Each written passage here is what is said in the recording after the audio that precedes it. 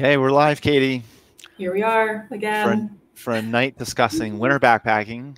Yes. This is our fourth Ask Us Anything event, and there might be some people out there that have attended all four. But oh no, isn't it our fifth? Is it our fifth? But there's I know one individual that has made all five. Dan? That's my bud here, Luxor. Oh. Consistently in my desk chair. Yes. Every night. He attends all the meetings. Okay, so here we go, folks. So first, thank you very much for joining us. I mean, it's Thursday night. You probably have maybe dinner to eat or some time to spend with your family before getting ready to go to work tomorrow. So thank you for joining us. The presentation tonight will run for about 45 minutes like the other ones have. Where it kind of feels like there's a natural end or where we feel like we've covered most of the topics, we'll just go ahead and close it out. If you would like to participate in the chat, I guess, actually, let me rephrase that. We would love you to participate in this conversation. We're not doing this for ourselves. We're doing this for you. So if you would like to participate and ask questions, then the best thing to do is use the chat feature on the right side of the screen. And Katie or I will grab your questions. In fact, if someone wanted to even type a question in right now, that'd be great so we can make sure it's working. And then finally, the last thing to mention before we get going is that Katie and I are just about done with forming our groups for the 2024 guided trips. There is still some availability in Utah. Alaska is currently full, so you'd have to be on the wait list there. California and Yellowstone will go out on Monday, and West Virginia we have some availability too. How's the weather in Boulder? I guess the chat is working. The weather in Boulder today was nothing to write home about. It was kind of blustery and dreary and reminded me of what it's like to live back east. Katie, would you like to introduce our special guest? I would love to. Our special guest is Richard Forbes. He is one of our guides. He's based in Montana. Richard is a great person to have on for this talk. He has over 220 days of guiding experience in a wide range of mountain sports, rock climbing, backcountry skiing, mountaineering, mountain biking, photography, backpacking, of course. In just the past 2 years, Richard has done some interesting projects, including skiing or mountaineering across the Isolation, Ptarmigan, Bailey, and Enchantments traverses in Washington. He's climbed and or skied the 5 volcanoes of Washington, and he has visited 20 out of the 26 wilderness glaciers in Glacier National Park as part of a multi-year storytelling project that he's doing, which if you have a chance to check out his website, is very fascinating. So I recommend it. So yeah, let's bring Richard in and dive into the questions. Hey, Richard. Hey, Richard. Okay. Can I kick it off? All right, I'm going to. So, let's. This is a great opportunity for everyone to see the dynamic between Katie. They're like, all right, is Richard going to put his employee in her place, or is he just going to let this run? And I'm going to let you take this. So go. Great. Okay. So I think it would be great to just start the conversation by framing like some definitions. What do we mean by winter camping? So if either of you or both of you could speak to like seasons, temperatures, snow coverage, and maybe if there are certain like experiences that really define or encapsulate winter backpacking for you. Richard, do you want to kick it off? Yeah, totally. Great. I think I grew up in Pennsylvania, in southeast Pennsylvania, and I felt there was one understanding of winter, which is basically a lot of rain and maybe some snow. And then I moved out to Colorado and Washington and now Montana, and I think I've really gained a perspective on the fact that winter is a wildly diverse thing. It feels completely different in different regions. There's all sorts of different considerations about what snow might be present or not present, what the temperatures might be or might not be. There's so many considerations on travel style based on the terrain. How steep is it? How not steep is it? Are there avalanche concerns? Are there not? And I think that I'm saying all that not to necessarily be intimidating so much as it's really important to understand your region and the location that you're going to. It's quite easy to say winter backpacking. It doesn't mean that much. Ultimately, it's a much bigger question around like, where are you going? What time of year? What are those conditions like? And learning how to ask those questions and look in the right places for where those answers might be. I think Andrew and I were chatting before the call, and I think one of the things that really defines for me winter backpacking is snow. if there is significant snow on the ground to a point where you can't easily travel without flotation or crampons or something like that, for me, that really defines how I look at winter backpacking. That being said, the places that I recreate are Montana and Washington primarily, and those are places that get huge amounts of snow. So looking in other places that might get less but might have much colder temperatures, those aren't areas I'm as versed in. I think another potential way to define winter camping is whether or not you're melting water or melting snow for water, which increases the amount of difficulty pretty dramatically. All of a sudden, you've got all sorts of concerns about how much fuel do I bring, how much water do I need to consume, and so, yeah, I think defining winter is a really important question. I can pass it off to Andrew to hear how he might define it. I don't think I would add too much to that. I think that's pretty good. As you said, a lot of variation. I grew up in East Coast as well, and there are winters where, yeah, rain and a little bit of snow. Even my parents, they live now north of Boston, and the winter there is totally different than the winter in Providence, Rhode Island. I've done winter trips along the Appalachians. I've done winter trips in Colorado, and they are just done winter trips in Alaska. Totally different, even though it's all kind of the same season. So I think for the listeners, what we're going to try to do is we're going to try to offer some universal advice, but I think you just need to put it in the context that we're going to give some regional answers to based on our own experiences. Great. Okay. So if someone's new to winter backpacking, how do you recommend they start how do they choose a location? Where do you recommend they go? I'll start this. So one of the things about winter backpacking is that the risks are much higher. There's just this inherent risk of being outdoors when the conditions are not in your favor. So, and you may be just below freezing, but maybe also 10 degrees, 20 degrees below zero.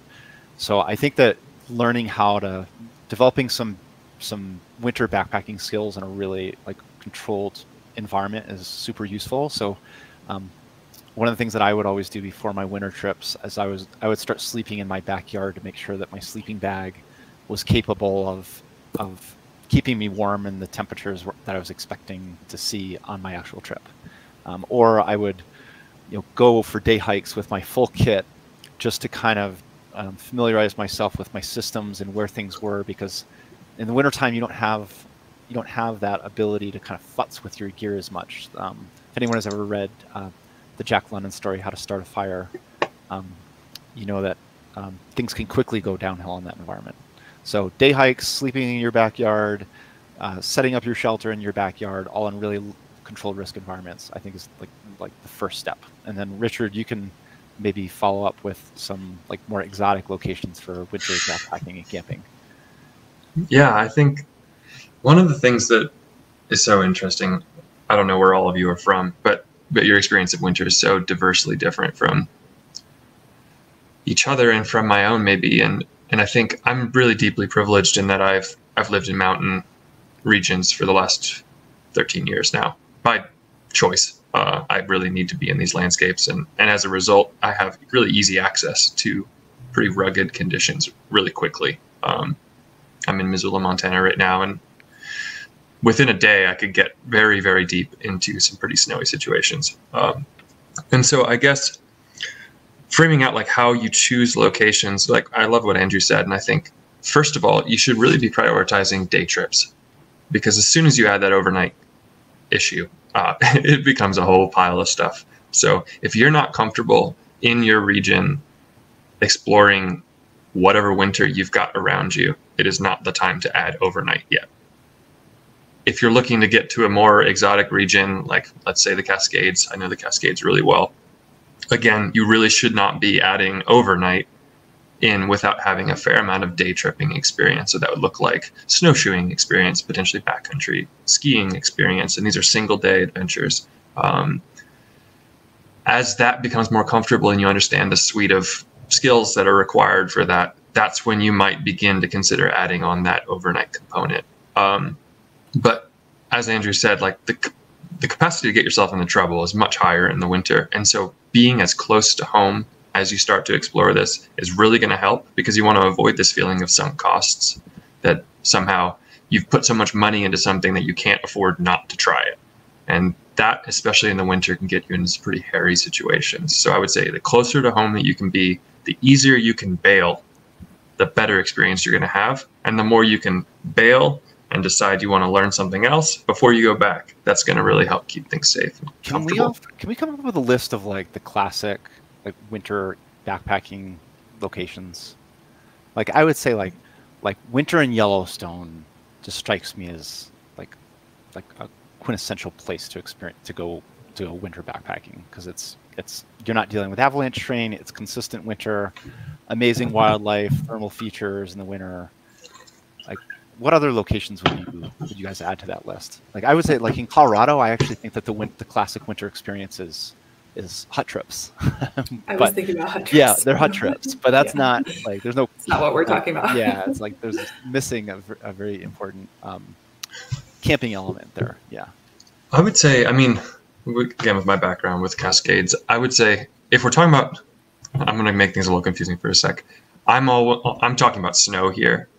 There is a huge user group in Washington and Oregon and in the Pacific Northwest in general that are getting out on serious snow objectives in the springtime, which is, there's lots of snow everywhere. The weather's a little bit more settled though, and folks are doing things like the big volcanoes, or they're doing traverses. And I feel like in the areas that I spend time, that is very, very classic thing. People are doing single day trips and then moving into something like Mount Adams, which generally requires a camp at around 8,000 feet on lunch counter. And for my region, that is very, very classic. Katie, do you want to add one? No, okay. I don't.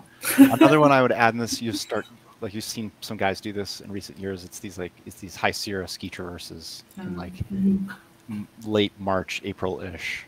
Those are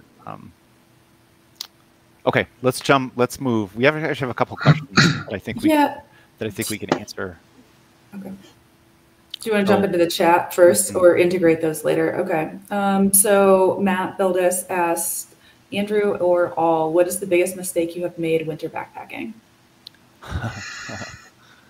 I have one.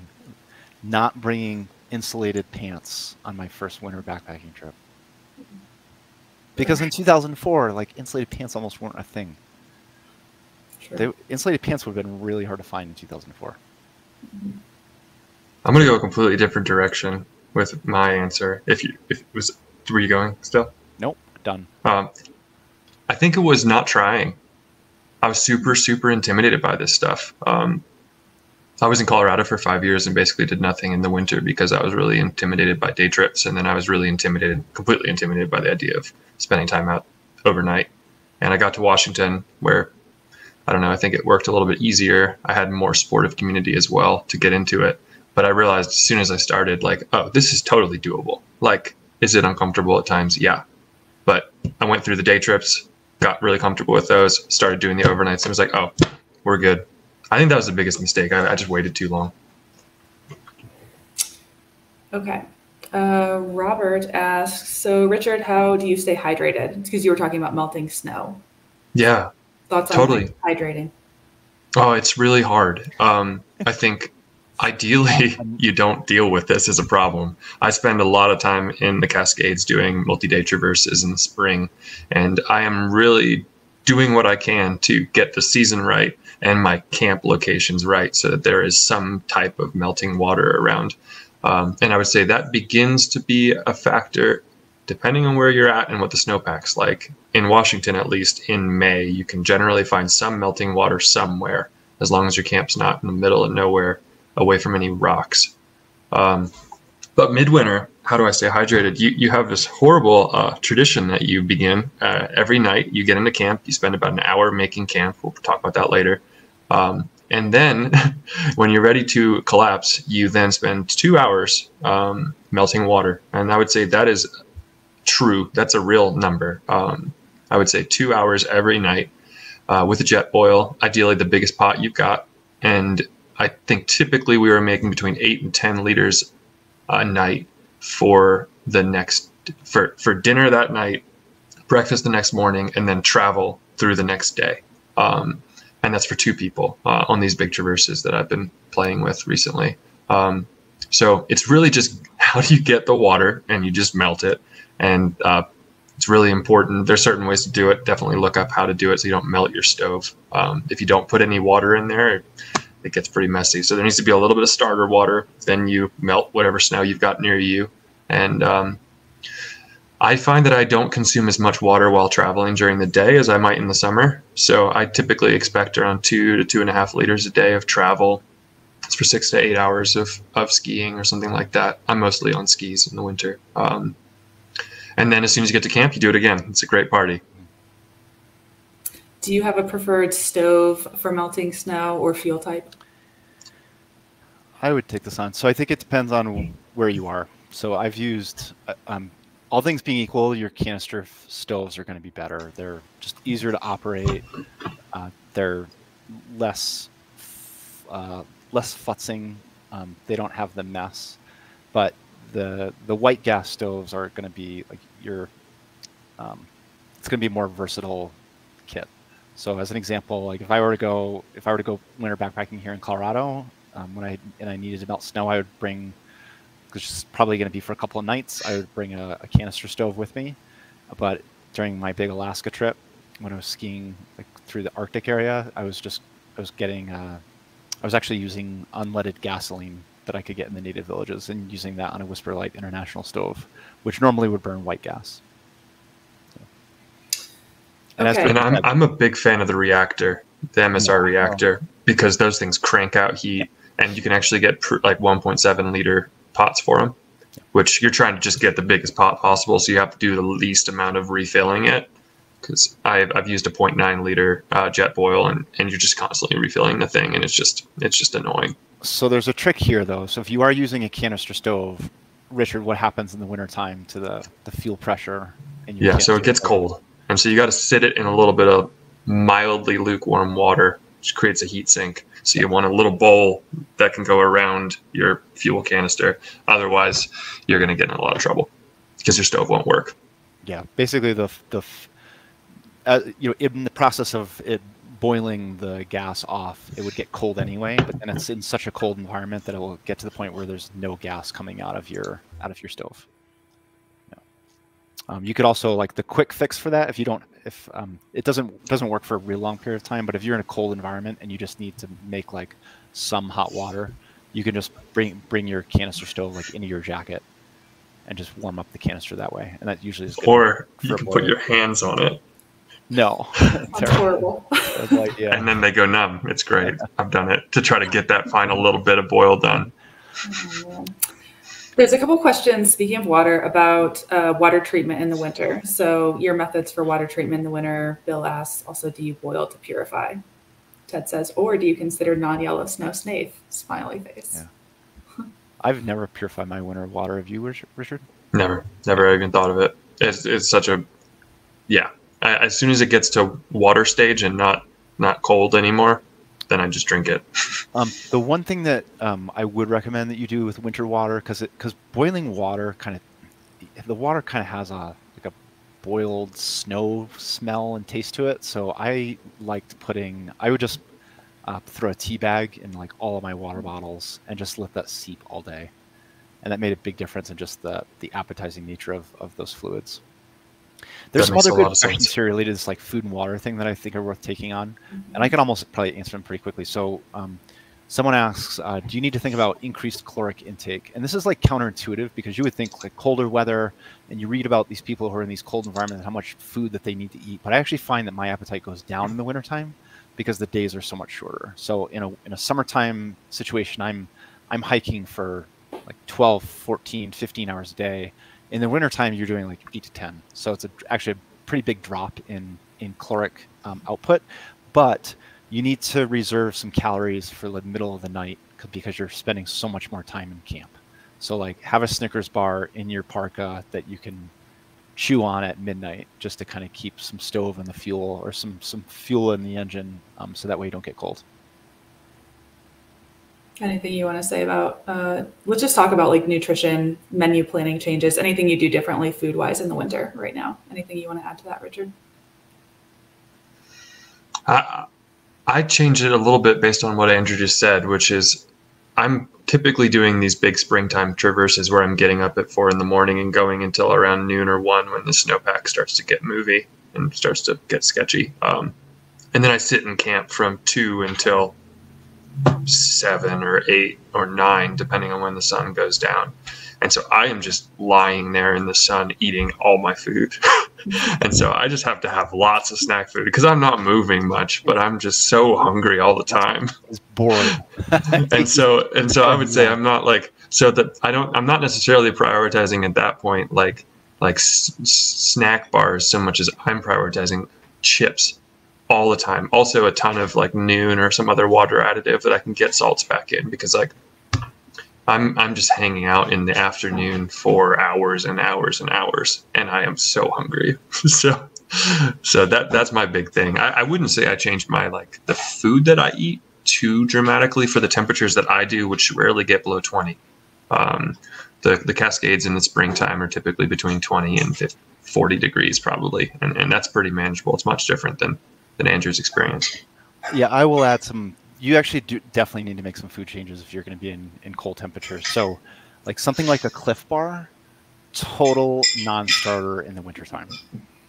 Like it's like a hockey puck. You need to like thaw it in your mouth, and then maybe you can kind of like pull some pieces off of it, and then you chew it like a stale Tootsie Roll for a while. So yeah, like I think the recommendation, and like anything that has a lot of so like anything that's kind of sugary and like rubbery is going to get hard. So my recommendation, if you are going to be winter camping, take all your food and like that you think you're going to bring and throw it in a freezer, and like see if you can chew on it when you take it out. So like things that do work well, any kind of chips work well. Nuts work well, although interestingly, it's pecans. Pecans get like oddly like crystallized in really cold weather. It's a totally different texture in really cold weather. So those nuts, and then there are some energy bars that work well in wintertime, but Cliff Bar is not one of them. Some of the protein bars are a little bit better. It's like a Cliff Builder bar is better than like your standard Cliff Bar. Definitely test it out. No dried fruit usually, because it gets basically like freezes, but there's still water content in it. Beef jerky is fine. Great. Yeah. Okay, let's move on to gear considerations. So for winter backpacking, can you, either of you, both of you, speak to some specific gear changes that you might make? And then there's also a question about contrasting snowshoes versus skis and a backpack versus a polk sled. Hey, before we get started, Richard, can you tell everyone what your roommate is making for dinner in the background? Sorry, is it loud? I can ask her to stop. It's not that bad. We just want to know what's for dinner. I don't know what's for dinner. She's definitely tinkering around though. Sorry. Is it making she says too she's much, sorry. Is it making too much You're noise? okay. Okay. Yeah, I can talk about gear considerations. This is a really big one, and it completely depends on where you're going to be. And so I would say the biggest thing that I am thinking about in the areas I am is whether or not avalanches are a concern or not. So that is basically means there is a lot of snow, and there's also avalanche terrain, which means it's deeper than 30 degrees roughly. And if I'm moving through avalanche terrain, I'm going to be bringing a beacon shovel probe. I'll also likely bring a snow saw, and I'll also likely bring radios. I like radios when I'm traveling in the winter because you can allow it to separate out and still be able to communicate. So that is for avalanche-prone snow. If I'm expecting the snow to be really icy, I might add on to that crampons, or like metal grabbers that go on your feet. I might add an ice axe as well, something that can help me both hold on to the snow by like plunging it into the snow, or if I fall, can stop me from sliding down an icy slope. And then I also would consider bringing a rope, and I would consider that if I was going to be on really steep snow, or if I was going to be traveling across glaciers with crevasses and things like that. When we get into glaciers, there's a whole nother pile of stuff which we don't need to go into right now. But I would say Beyond that, there's a lot of like hyper-specific stuff if you're skiing, if you're snowshoeing. To speak briefly on that, if there's a lot of soft snow, you're going to need flotation. And what that means is that you're going to sink potentially neck, head deeper than you are if it's really light and fluffy, and like you might have in Colorado. And so you need something to keep you from falling all the way through the snowpack. So snowshoes are amazing. I've done a lot of snowshoeing. I've also done snowshoe guiding. They're really easy. It's as simple as we say there's a 12-step program to learning how to snowshoe, which is walk forward 12 steps and you figured it out. It's not hard. And it's incredibly cost-effective as well, I'd say. For some of the more ultralight snowshoes, you might get up into $300 range, but for good ones for almost everybody, you're looking at $150. Also need some poles. That's it.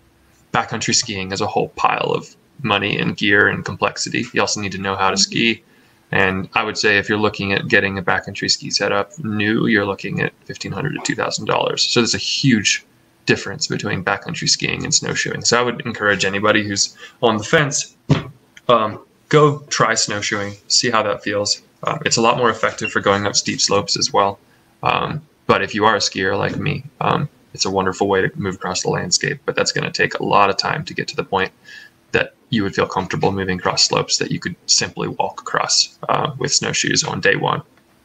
Can we talk a little bit about pros and snowshoes versus skis? So we would describe skis as having a higher skill requirement. They're going to be more expensive to access. They're faster, but they're going to be less nimble than snowshoes. So snowshoes are kind of like the opposite. So like I think a really good use case for snowshoes is in tight forested trails where there's quite a bit of up and down. So I'm thinking of like climbing New Hampshire's White Mountains in the winter. Like I would want snowshoes, but like either big open alpine areas or flatter areas, even if they're forested, skis are going to be the way to go. And within within skis, there's also like, Richard's kind of talking about like alpine touring skis. So it's like your rando racing style ski, but there's this whole other category of like kind of like your more traditional backcountry ski with fish scales, and it's a pretty narrow widths, and you could go like old school Nordic with like leather boots and 3-pin telemark bindings, and the ski world is its own thing. It's like when you start getting into skiing, it's like getting into biking, where it's so much going on there. Yes. Okay. I think this is still on the topic of gear, but specifically, let's talk about sleeping like warm and dry. We had several questions about that. I'm going to pull from the chat first. I think this is This is definitely a sleep related question. This is definitely for you two. What's your favorite pee bottle? Asks Hunter Hall. Any bottle. Okay. Richard, do you use a pee bottle? Mm-hmm. You do? Okay. Yeah, collapsible Nalgene, 32 ounce. Collapsible Nalgene. What do you mean? Yeah. Oh, like a right. Like a bladder? Kind of like the platypus. Yeah, but it's wide mouth. But it's a wide mouth is essential. Yeah. Chris asks, do you have perspective on closed cell pad on top or below your inflatable high R value pad? I personally use it always. I bring the closed cell pad and I put it underneath my Xtherm. I do that for two reasons. One is I, as I said, spend an unbelievable amount of time just sitting around in camp, and that is all on my closed cell pad. I have a Z-Rest. I love it. It also just makes it comfortable to sit on the snow and just throw it on rocks. I can do whatever I want with it. I'm not concerned about it. And in the very unfortunate situation where my Xtherm might pop, it's fine. I have a backup. It also just makes it a lot more comfortable. So I'm a really strong believer in bringing that along. It's just as a backup, if nothing else, but I end up using it constantly. Yep, I would second that. Definitely, you want a closed cell foam pad in the wintertime for all the reasons that Richard mentioned. And then I actually, on my big trips, I've actually just gone with just a straight closed cell foam pad, no inflatable.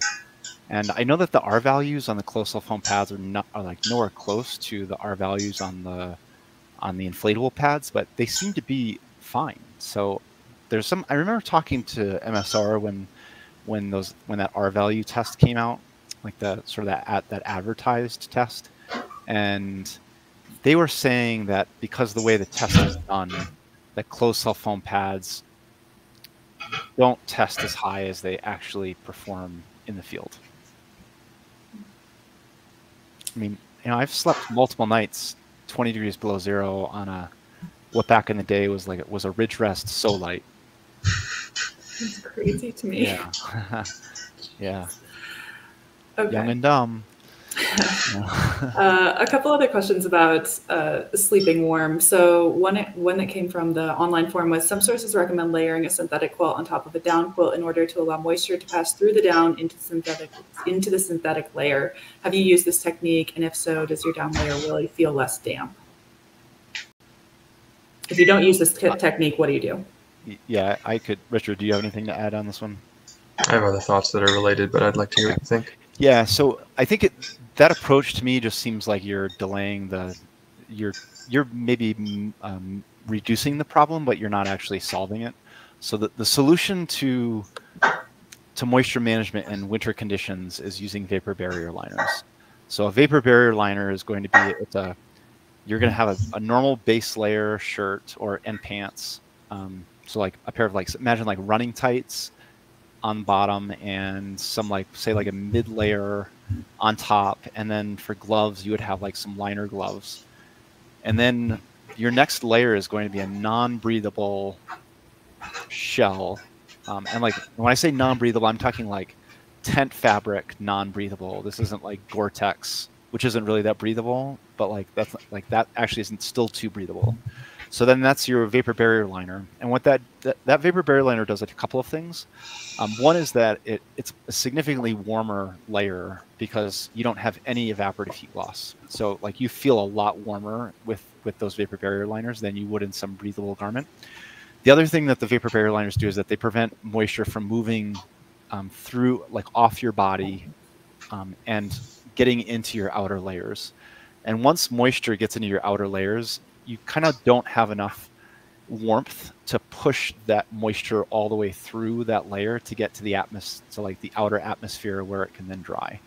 So imagine sleeping in a sleeping bag for say 9-10 hours, and all night you're just sort of slowly sweating, and all that moisture just ends up in your down. And because the dew point is inside your sleeping bag, your sleeping bag gets soaked every night. It gets soaked.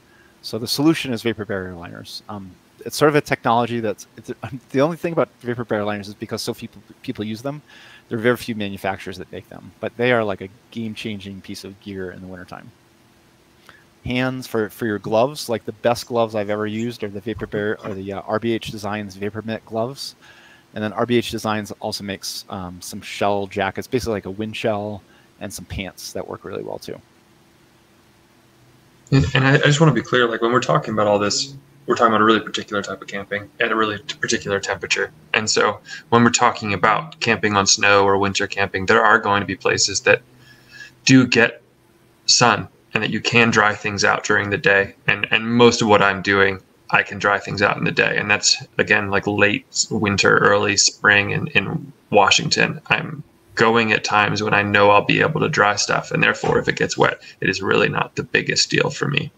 I think the other thing that, for me at least, contributes to a wet sleeping bag is not having the right type of shelter or not having a big enough shelter. So if you're up against the edges of your shelter, there's no way you're getting around it. Everything's going to get wet. Condensation is going to build up on the walls. It's going to get on that sleeping bag, especially the foot box, and it's going to soak through.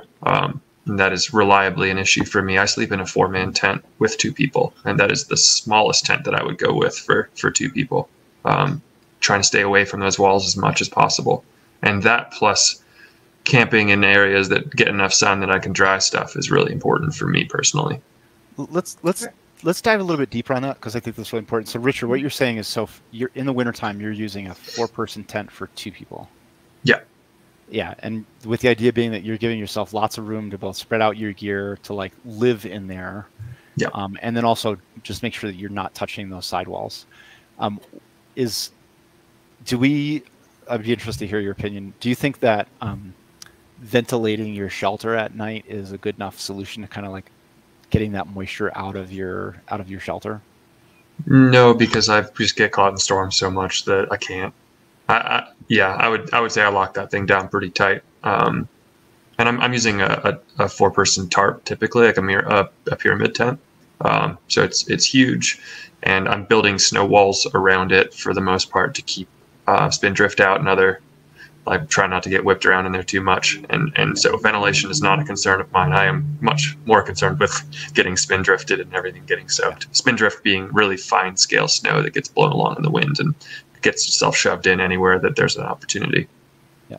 And in addition to that too, and like even if it is a calm night, or if you don't have like a spin drift issue, then it's going to be a calm night, and then just the moisture from you like being in there is going to put moisture on that inside wall.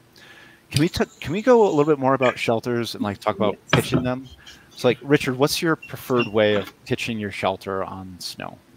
Can we back up a little more and actually like do campsite selection and then shelter pitching? Sure.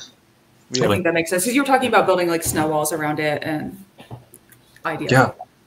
Yeah. So to back way out, and again, I'm just talking from a really particular perspective, which is in the Cascades or in Montana, in areas that are avalanche prone. So my first concern is putting the tent somewhere it can't get avalanched. And that actually turns out to be a little complicated, because I'm not going to put it in an avalanche chute, but also avalanches run. So they go downhill, and they go a certain amount based on how big they are. There's a whole fascinating thing called alpha angles that you can look up that basically will let you know if the area you're in can be avalanched by a slope that's above you, but that is essential. People have definitely been killed by putting campsites in avalanche zones.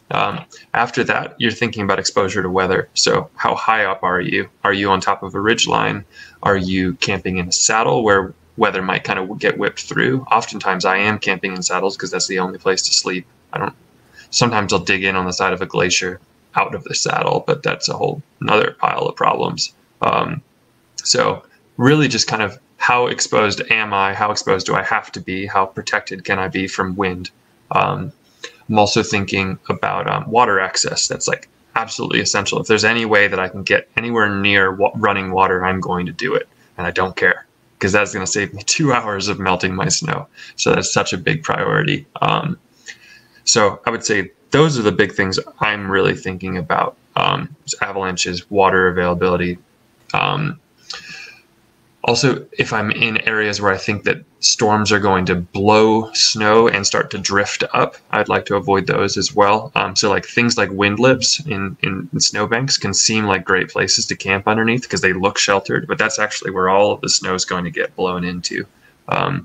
So really trying to stay away from areas like that are my big concerns. And then what about, so once you've selected a good place where you want to camp, how do you set up your campsite? And then Andrew had asked pitching your tent, considerations for that. Yeah, so it takes an hour, more or less, 45 minutes to an hour, because again, I'm using a 4-person pyramid tent for the most part, but it's the same either way. You can't just put a tent on snow and then jump in and sleep in it. The problem is, most of the time, that snow is soft where I'm at. And so what you need to do first is to take your skis or your snowshoes or whatever flotation device you have and stamp out a flat platform. But one of the interesting things about snow, and if you've spent time with it, when you take it and you ball it up into a snowball and you push it together really hard, it stays that shape. It's called work hardening. And so often what we're trying to do in these platform building things is to work harden the snow by stomping on it first with a big thing like a snowshoe or a ski. And so I'll stomp out this big platform with my skis. I'll try to get it as flat as possible because you're going to be staying there all night. So it's really worth putting some time in to make sure you're going to get a good night's sleep, leveling it out wherever possible. And then after that, take off the skis or the flotation and stomp it down with your boots pretty aggressively. Again, just trying to get it as flat as possible and as hard as possible. And really what you're trying to do there is just harden that snow so that when you sleep on it, you don't sink into it. After that, depending on how glitzy of a camp you want, you can take your snow saw and you can actually dig down into the snow. It helps for it to be hard, and so you can use your shovel and for your snow saw to carve out like an internal structure into the snow, so that your pyramid is sitting on top, but underneath you've got this like really great like kitchen space. You can build bunks into the snow, and that process would take an hour to 2 hours from getting to camp and then building all that out. But if you're going to be base camping, it's really, really nice to have that. Most of the time I'm moving on after a single night, so I just flatten it out. Then I make sure that the space is big enough for my pyramid tent. I attach the 4 corners using my skis typically, because there's probably anywhere from 2 to 6 meters of snow in the areas that I'm typically recreating. So I jam that ski down, and that actually holds my my tent corners in place. If you don't have skis, there's a lot of different things you can use. There's a thing called snow flukes that help grab onto the snow. Another trick is that you just take what is it? I guess it'd be a gallon-sized plastic bag. You fill it with snow. You tie P-cord around it. You bury that. Same as a good steak, and it weighs almost nothing. Then the next morning you dig that back out and you pull it out. After that, I put the center spike of my pyramid in. I typically use ski poles because that's what I've got, and I just don't want to carry any extra stuff. And then typically I am putting Tyvek down as a floor. So put Tyvek down. Water moves one way in Tyvek, so just make sure you're putting it the right way down. And we've got 2 big sheets, my buddy and I, and yeah, that's what camp building looks like. Oh, and then we build walls.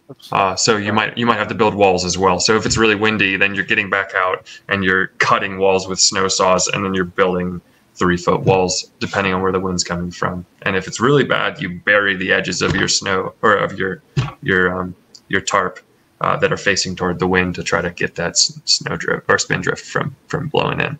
That's my process. Richard's description is about right. Like that is, it took him a couple minutes, but it is a long process. Well, no, because it's that involved. It really is.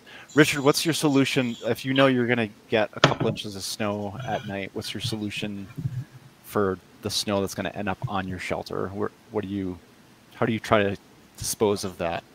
Yeah, I mean, I think the biggest thing is making sure you have a shelter that's going to be able to handle whatever is coming. So you need steep walled shelter, steep sides. The more like traditional backpacking tents that are good 3-season or good in the summer are going to have flat places where snow can collect.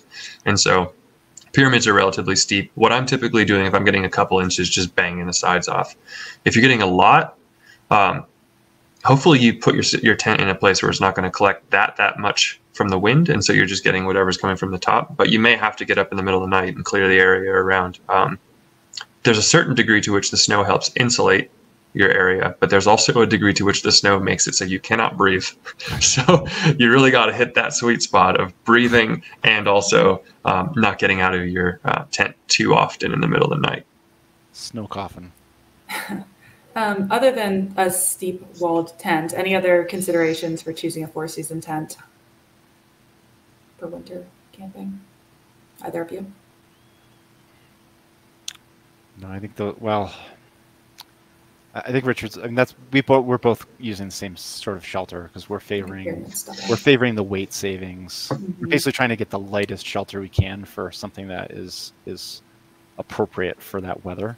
Mm-hmm. But certainly, like a traditional 4-season tent with poles, I mean, that makes life a lot easier. Way less fussy because, like Richard knows how to set up his shelter really well. But if you struggle with it a little bit, like. I mean, it's so much work to make sure that your corners are in the right places. So if you're not very good even in the summertime where it's easy to move stakes around, it's way more work in the wintertime to get those corners in. And I would just say, like, for 4-season tents, you're getting a lot. You get a floor, you get this thing that just throws itself up. It's amazing. They're really convenient. I often find for the 4-season tents that I've used, they're not big enough for my actual use. They're basically, if you look at the Black Diamond First Light or the MSR Direct, I think is what it's called. These are 2-man tents, quote unquote, but you are jammed in there. And so if you're getting into these big dome tents that you'll see in the ski movies, those things are weighing, or the Hillebergs, these are 8, 10, 12 pounds. You're also looking at $1,000 minimum for these things. Contrast that to the pyramid tent that I've got, which weighs under 2 pounds, without all the guy lines I've added, and it costs about $300 to maybe $400 now. Inflation, but there's. Well, what is yours made out of? Because that's actually a question down here. Nylon, but that's because I can't afford the fancy Hyperlight one. If I could, I would have it immediately. Yeah. So there's this question about what type of tent material is best for winter, and I've only used nylons in the wintertime, mostly because it's when I did the bulk of my winter backpacking. And Ron Bell would tell you that you want a coated nylon for winter because the snow slides off of it much easier. There's something about DCF or Cuban that it's a little bit stickier, so the snow kind of globs onto it much more. But the thing that I love is that you can tighten that stuff and then it doesn't loosen. And if it's getting soggy in the night, which it does, you really have to. I mean, I have a whole strategy with my tent where I make sure I pitch it super loose, and then I just jam my arm through the corners and tighten out each corner at least once or twice a night if it's heavy snowfall. And otherwise you just get that stretch, and then it starts getting really loud because the wind is whipping the thing around, and it's a whole experience. Katie, also, sorry, I don't know if this Alaska paycheck is going this year. Yeah, there we go. I do want to back up and be we're talking about some of the hardest core stuff that you can get into. I didn't just immediately waltz into doing multi-day big glacier traverses where I was getting slammed by big storms. So if this sounds intimidating, there are ways to do it where you're still under tree line, and a lot of what we're talking about is not coming into play. So just to clarify. Should we do we've got two a couple more? Oh, we have a couple more minutes, but I'm just seeing some that I kind of like. So we'll try to run through these quickly. So there's this question about how to says, have your boots ever shrunk mid-trip after getting soaked? I was once crippled by this, so I've been packing shoe trees ever since. So Richard, I don't know what your solution is, but my solution for boots. And the assumption here is a boot that actually could freeze. If you're using a ski boot with a foam liner and a plastic shell, you don't have this issue. But if you're using a traditional waterproof, breathable, more backpacking boot, or if you're using a leather 3-pin telemark boot, then you definitely have a freezing issue. So the solution there is you pull into camp and you do all your things that Richard talked about earlier, and then your final thing is you basically sit down and you take your boot off, and what you have to do is you open it up as much as you possibly can. So you pull that tongue out and you loosen up all the laces as much as you possibly can, and then it's going to freeze overnight. That's just the way it is. And then in the morning you shove your warm feet into your frozen cold boot, and then you start breaking camp and you try to get out of there as quickly as you possibly can. I don't think that there's another way to do it. You could, in theory, bring your boot into your sleeping bag with you, but but it's wet, it's cold, they're kind of big, so I don't really think that that's a good solution. If you get moving quickly in the morning, you'll be okay. It's not the first 15 or 20 minutes really suck, but then you're moving. I would say avoiding all leather boots is kind of a big key here. And then the other thing is, for me, I'm almost always in ski boots in the winter, and I am taking those liners out and I'm sleeping with them in my sleeping bag, because, the alternative is too brutal, because just getting your feet back in those things when they're totally frozen is impossible. So I just sleep with them on, and then the trick to try to make sure my feet don't get too cold, especially in the early night, is using a hot water bottle to just keep things okay down there. Or you don't have to necessarily wear them. You just have them floating around in your big sleeping bag, and you've got your down booties on your feet. Yep. Current. Which is your current favorite shoe for rugged off-trail backpacking? That's actually more of a summer question. Andrew, these are under the not related to this topic. section. Oh, they Yes, we're ignoring those questions. There's one in the chat from Shannon asking, how critical do you think avalanche level 1 training is for individuals who want to do winter backpacking? Richard, why don't you answer that, and that'll be our last one for the night. Great. I can go on forever about this. You really need to understand where you're going. If you were going somewhere in Virginia, no. But if you're going somewhere in the Cascades, yeah. And just to be clear, I mean, I help teach these classes, and I also was involved in a lot of stuff like this in Washington. Many different places are offering things called avalanche awareness classes. And basically, these aren't going to give you any certification or any real certainty about how avalanches work, but you will understand the parameters around them and when you should be worried about them and when you won't be.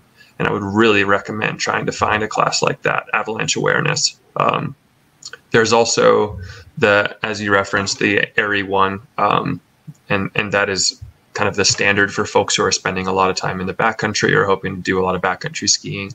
There's actually more and more folks who are moving into this online-only space. So Mark Smiley, who's a really well-regarded mountain guide, has a thing called Mountain Sense, and he's actually teaching avalanche courses online now. They're not the full thing. You actually have to add it to an in-person portion of that class. And so he's been partnering with different organizations to provide that. So you can do 3/4 of the class online and then 1/4 in person. But even just taking that online would give you a better handle on where you might find avalanches and how to avoid them, because it really is entirely terrain dependent. And I don't want to explain how all that works because it's complicated. But it's another Ask Us Anything.